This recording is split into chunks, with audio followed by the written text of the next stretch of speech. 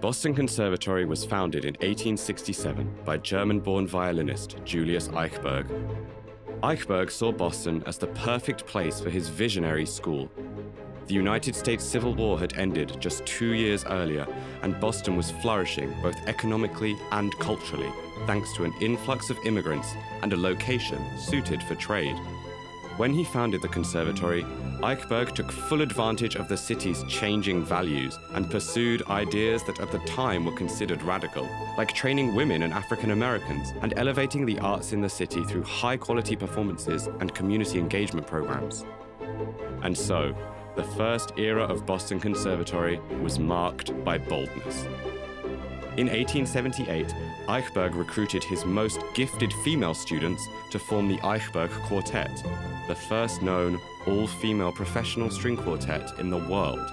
Less than 10 years later, the conservatory welcomed cornet prodigy P.G. Lowry, who was the first African-American to complete a training program at the school. After Eichberg's death in 1893, the conservatory experienced a period of uncertainty before Italian-born G.P.D assumed leadership of the school in 1920.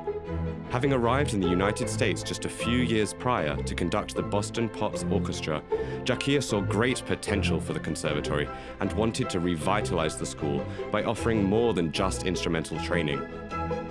So, in 1920, he created the first grand opera department in the country, spurring what would become a legacy of the conservatory.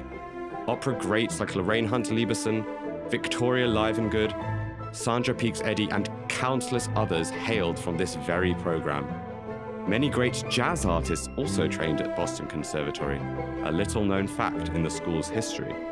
Don Redman, Slam Stewart, Sam Rivers, Makanda K. McIntyre and Gigi Grice are just a few of the many alumni who went on to become successful jazz musicians. The conservatory continued its legacy of innovation in 1940, when it became the first conservatory to offer degrees in music education, and then again in 2007, when it became the first conservatory to offer private music lessons to community members on the autism spectrum. In 2015, the school launched a new graduate degree program in classical contemporary music, a rare offering for a performing arts conservatory.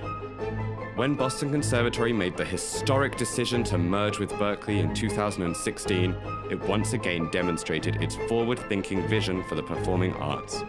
As the school enters an exciting new chapter of its storied history and redefines what conservatory education can be, it continues to lead the way for performing arts training worldwide.